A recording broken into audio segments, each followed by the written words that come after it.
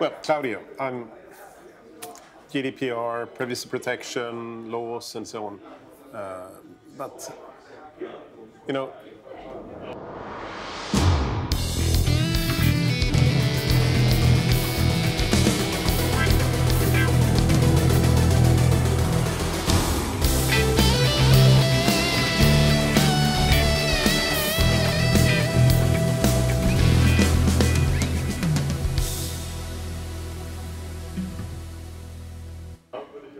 how many data protection officers does it take to stop North Korean state hackers from getting your data? That's an interesting question, my friend.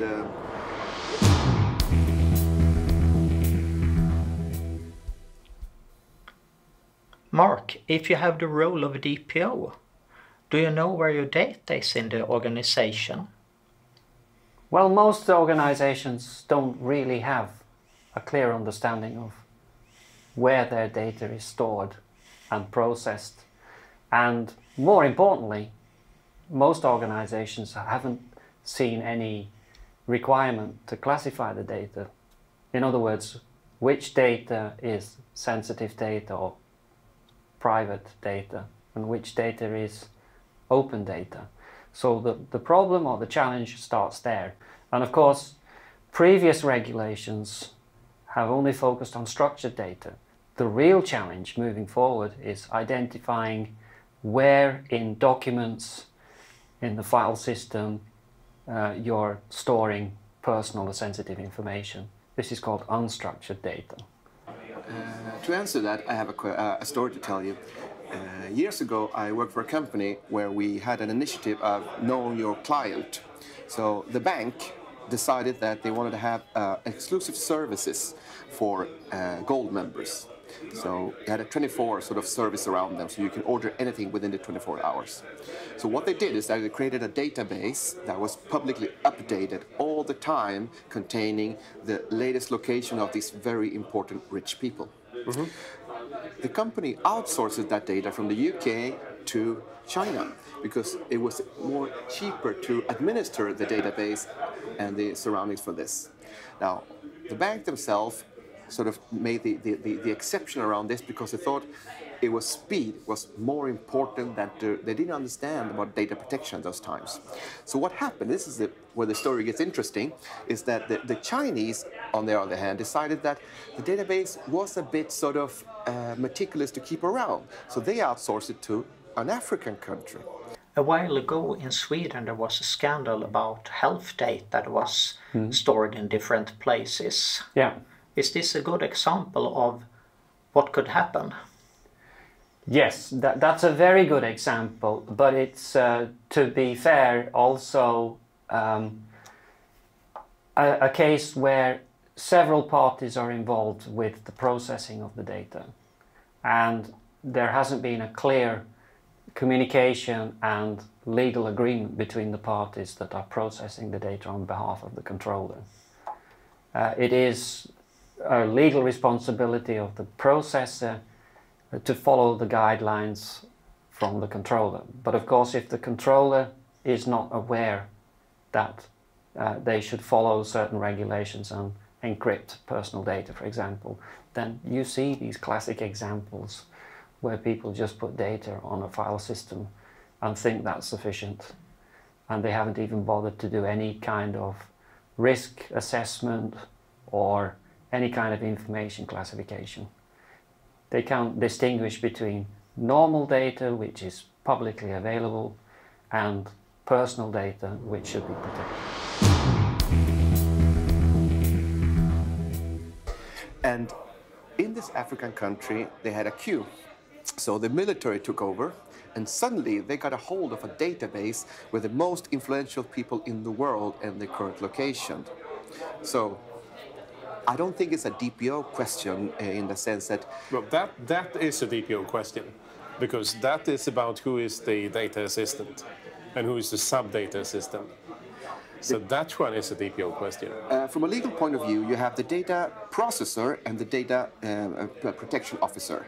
The data processor is the one with the legal corrections right. That's the one who can put in jail and do whatever you want with him when it comes to breaking the law.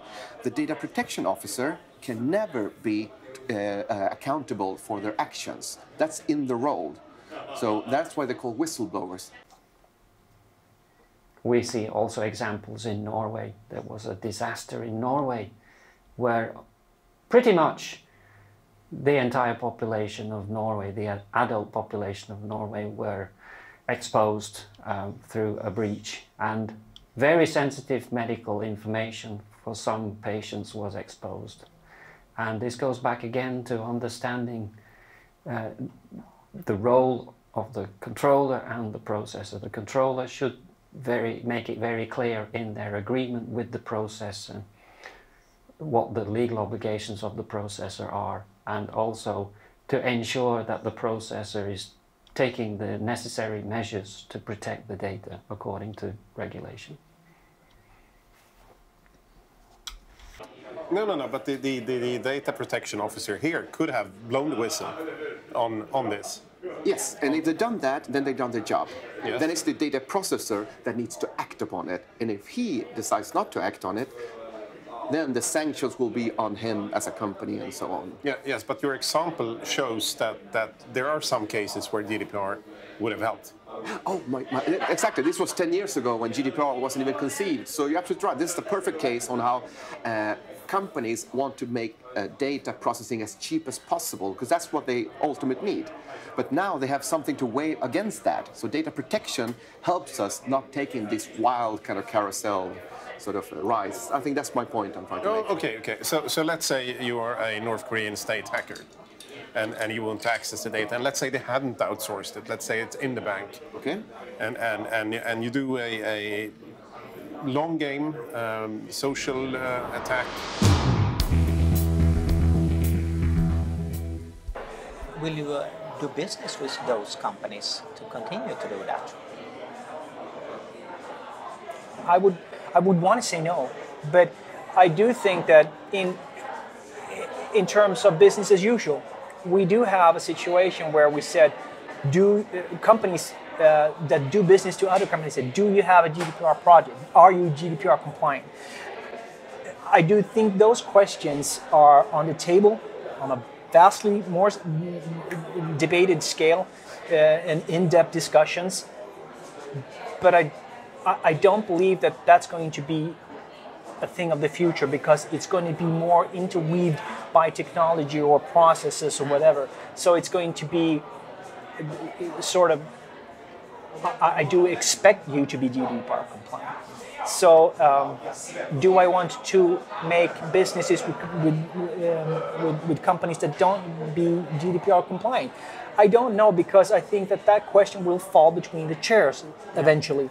So sooner or later, I'm just going to expect, and that is a risk in itself. But if it would be today, no, I would not do business with a company that is not GDPR compliant, do not see to privacy or react to GDPR now. Where you compromise some of the staff, for instance. Maybe you set up a separate company. Maybe you say, well, you can come and work for us at Bank ABC, but you know, how big is your USB drive? So the employees copy it and they go to what they think is another legitimate London bank, hand over the data. Wow. Yeah. Oh, that's a tough one. Honestly, I don't have any good relation, because there's data security, and that's what you're talking about. And I think that's the problem, isn't it? That in the old world, where data used to be papers that you lock in an office, that's what the data are, contracts that you had, right? Now they're digital. So I think the fluency, and I think that's what you're trying to tell me, that the security around the sort of data becomes differently. It becomes a fact that because data now can be transferred so easily, then protecting it becomes more difficult than it used to be in the old days.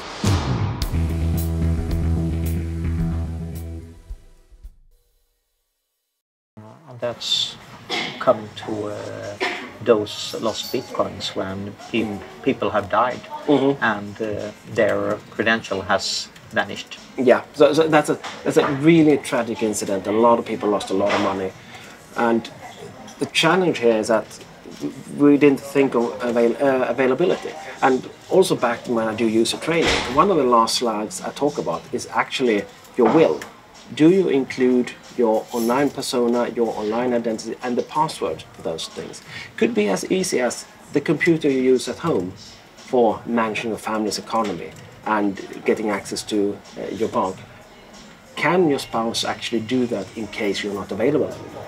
It's an example of where you don't do privacy by design.